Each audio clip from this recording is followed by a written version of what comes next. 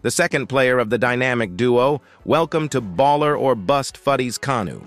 Kanu costs just 50k via SBC. If you need coins, go to U7, use code ZADE for 6% off.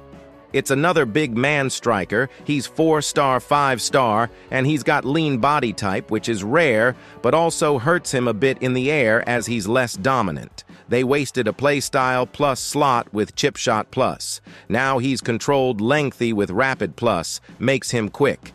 Aerial plus, we all know how broken that is right now, and he's got power header too, great in the air, just sometimes gets out, physicaled more than other big men strikers. His shooting is pretty good, power shot plus can be OP, and his regular strike is clean. Dribbling-wise, his RB is nice, cause of lean, does have 4-star skills. Pretty good passing as well for a big man.